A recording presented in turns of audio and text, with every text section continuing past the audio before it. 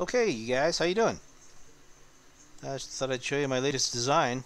I set out to kind of make a freighter, and then this happened. This is not a freighter.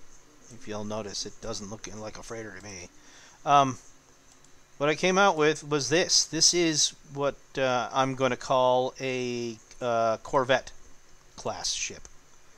It is a very small, fast ship that could still be considered a proper warship.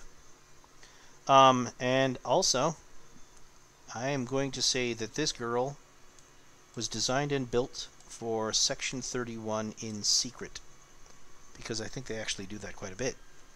Um, Anhedral mounted nacelles, and this thing here, if you saw my Orville Universe ship that I called the Wilbur, because the brother of Orville Wright is Wilbur Wright, I the quantum drive. I decided I would design a quantum drive. In this universe, I kind of borrowed from it with some changes and stuff. If you'll notice, it looks kind of like it's tacked down like a module. In my little mind, it isn't very big. It is a little mind. I'm calling this a Section 31 experiment to evaluate the validity of the Romulan quantum singularity drive. It's not like they got to worry about Romulan patents, right? So Section 31 would want to know, because those Romulans with their quantum singularity drive, it's able to generate just a whole lot of power, which makes their disruptor mounted on their Diderodex just crazy powerful, and they don't have any problems with power output because of this thing. It's supposed to also be unstable.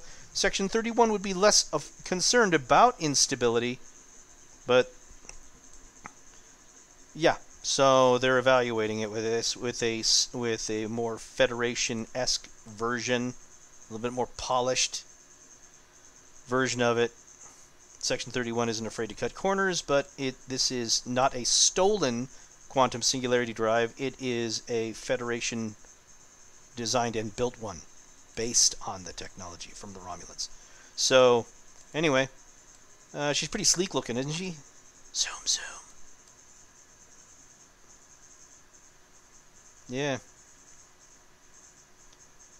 It's the ship that made Porsche dial 911. Oh, if you're British and hearing this, it would be dialing 999, but then the joke doesn't work. Anyway, what do you think of her? The Corvette.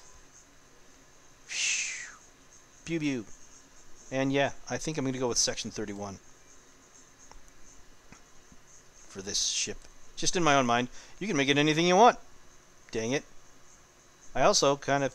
This would be kind of cool if this was the next ship that was designed, like whose daddy was the Defiant. Anyway, what do you think of her? Bye.